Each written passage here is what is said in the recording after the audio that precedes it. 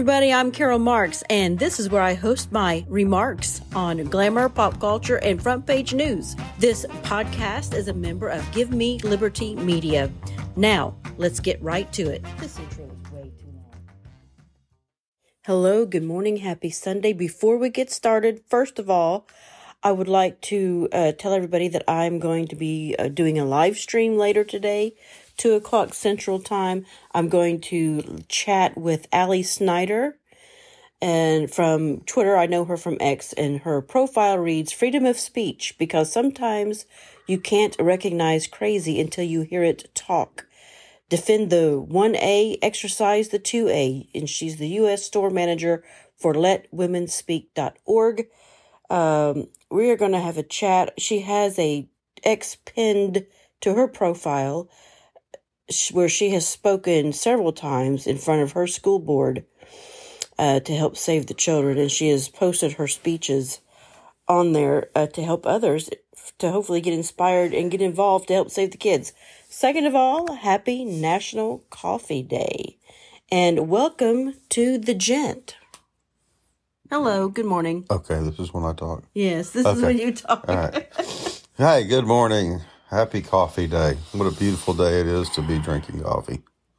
Do you like coffee? I love coffee. Yeah, I opened up a new pound of coffee today. We, as most of you know, we are kind of coffee snobs, and we get our coffee from a certain place here in Alabama where they freshly roast the beans, and we go get the beans, and actually, I have them grounded for us, but we are drinking espresso roast today. It is their darker roast with a blend of Colombian and something else. I can't remember, beans. And it is delicious. It's one of our favorites. Yes, espresso is one of my favorites. Yeah. So we do support our local roasters, and I am going to probably go to Starbucks and get an iced coffee too. I wasn't going to, but now that it's National Coffee Day, I will. Good for you. That's awesome. Look, That's National awesome. Coffee Day. Oh, yeah. Look, yeah, sure is. Yeah, we got hooked on this stuff a long time ago, and we just, that's just, you can tell there is such a difference between the freshly roasted coffee that we get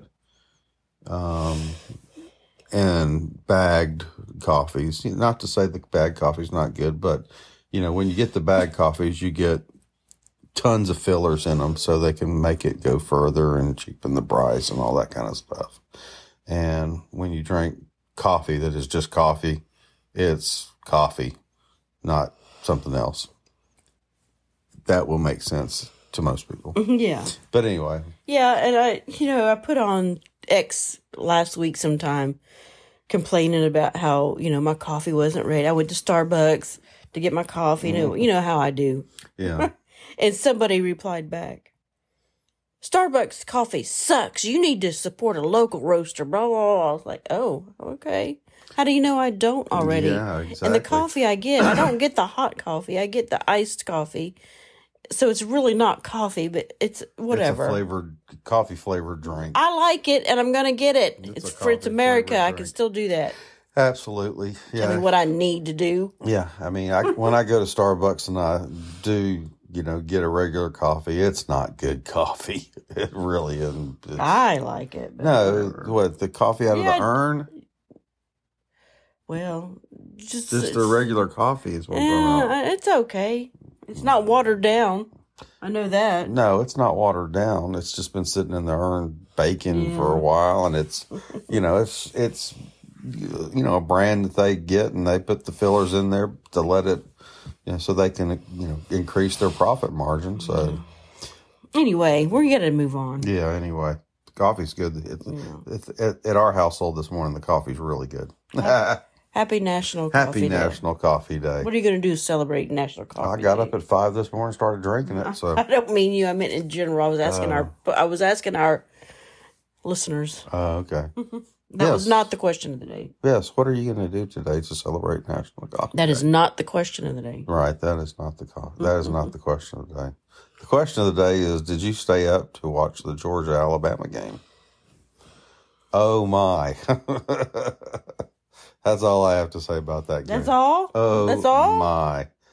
Well, no, that's not all. That's what I would, if somebody would say, describe the Georgia-Alabama game last night, I would just say, oh my, oh my, because it was one of those, they're calling it an instant classic, Georgia was just not there the first half, and we're getting the literal crap kicked out of them. And I told my beautiful wife sitting here, I said, if we score 28 points tonight, I will call it a moral victory and be happy with the way the boys came back fighting to try to get back in the game. But I never, ever thought we were going to take the lead and have a chance to win the game and then get heartbroken by the touchdown pass and then get heartbroken again by the interception in the end zone. It was a phenomenal game, and I think if it were all said and done, the two teams played again, it'd be one of those games that you'd see two probably different teams playing against each other. That's just the way it is nowadays with those athletes. Alabama came back and had an edge, and Georgia made the necessary adjustments and shut them down in the second half. And when I say that's the way college ball is getting, I've always said that from a historic standpoint, and I call it history for me now because I'm in my 60s, but I've watched college football or high school football become what I used to think of as college football. College football has become what used to be pro football. Professionals have just gotten better at their trade. And today, that was watching Georgia, Alabama play a professional football game because one team had an edge, and in the second half, there were adjustments made by that other team that made it into a football game. And a lot of times you see that in professional football where team goes out and they're 17 points ahead, but that other team comes back, makes adjustments because their athletes are so good. They make adjustments, they chip away and they chip away. And the next thing you know, at the end of the game, it's, a 1-2 point game. And that's what I saw last night in the Georgia-Alabama game. College football's become pro football, basically. Mm-hmm. But, still, it was very enjoyable. President Trump was there, and he got an ovation that Kamala could never even think about getting. So that was a good thing. I enjoyed that. And you actually sat there with me the whole night. I did. Yeah. Typically, I do not sit out there and watch football with you. I'll stay back here and watch a movie or whatever, watch a show. Yeah. But I don't know. I decided let me watch it with him. It's the Georgia-Alabama game. Yeah. It'll be exciting. It was exciting, ooh. And she kept saying, "I probably should have watched." She was saying she probably should have watched a movie. I was like, you couldn't get any more entertainment than that game and then watching me swearing and cussing and, picking my... You weren't that bad. No, I was very calm and tame. Yes, I was. I did let an expletive or two fly, but it was early in the game, and I remember you even said that you were surprised at how calm and how well I was taking it. And I was like, I looked at you and said, this isn't life. This is just a game. I don't get as stirred up as you think I do. Yeah. But I did say, if we come back and win this game, I'm going outside and yelling at my lungs, at the top of my lungs, go Dogs, which I would have done if we'd have won. So it was a very entertaining game. The season's not over. Georgia's a very young team with a lot of players on it that are new, and I think that we played well. Well, good. All right. Who do they play next? Auburn. All right. Yeah. Well, speaking of stirring things up and seasons, we have the hurricane season upon us. Oh, yeah. And apparently Hurricane Helene, whatever her name is, has just totally devastated, what is it, North Carolina? Yeah, South Carolina? Lots of the western parts of North Carolina, up in the mountains and through there. It's just devastated. You were scrolling through your X and you saw lots and lots of videos of all that. Yeah, there's so many places up in, especially those mountains in North Carolina. Southern Ohio apparently is flooded everywhere too. Mm-hmm. I have a couple of friends on there that posted a bunch of stuff, and two high school boys from West Portsmouth helped save a couple of people. Oh, good. Yeah, I mean, but anyway. Well, that's good. Yeah. There's so many places, especially up in those mountains, where, if you get a ton of rain, like, the level flatlands, you're not going to have that flash flooding that apparently caused a lot of the damage throughout the mountains and stuff in North Carolina. Where the rain funnels off the mountains and just runs through, and it took some of those communities just leveled and washed some of them aren't even there anymore. I always tell the story that there was a golf course up in North Carolina that was near Boone. It was a beautiful, beautiful. I think they rebuilt it, but it was one of these exclusive club, beautiful places where you could see it driving along this mountain road, and as you're on the mountain road, the mountain's huge, big to the right, or as we were driving to the left, and a big, big stream down the right side of the road, and you see the golf course over there, and one of these storms went up through there, and I hear later on that the golf course was just totally washed away from that storm, and they ended up rebuilding and all that stuff. But you could see, in hindsight, you could see that if they got the torrential rains like they did from the hurricane, that it would just wash that place out just because of the funnel effect of that. And apparently that's what happened with a lot of those places up there. A lot of places still don't have power. People can't get in and out because the roads are gone. They're just stranded. So,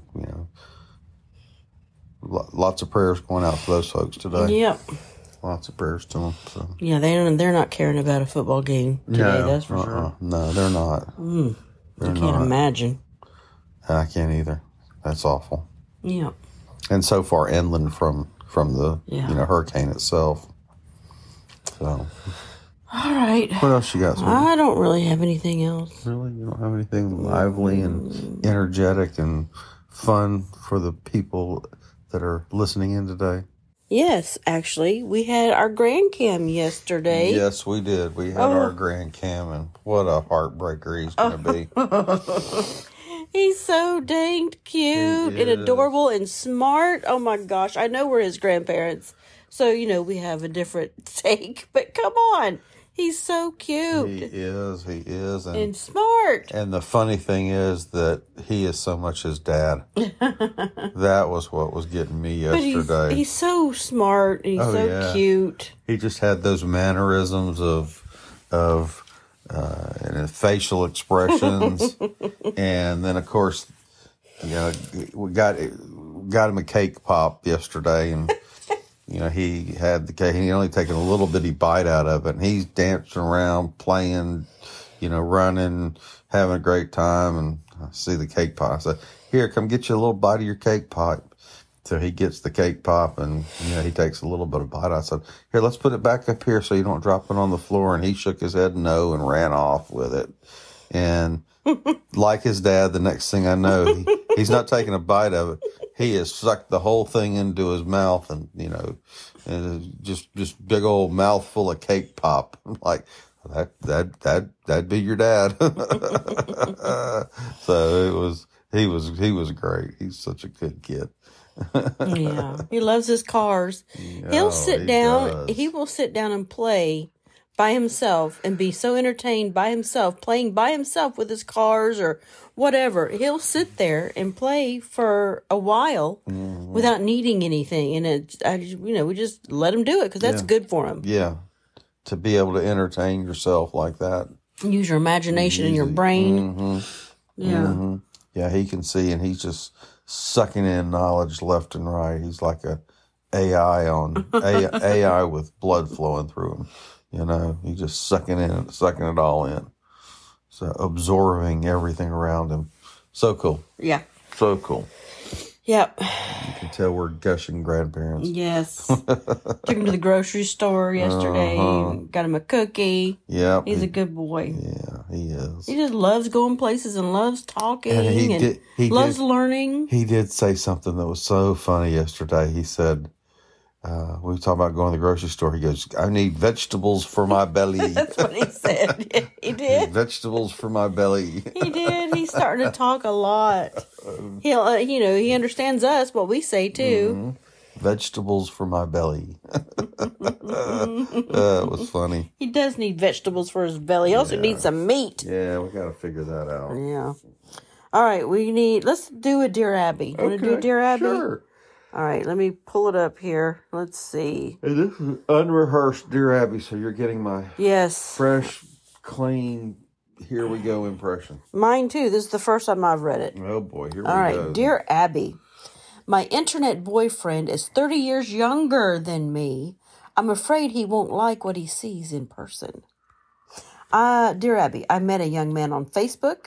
Mm-hmm.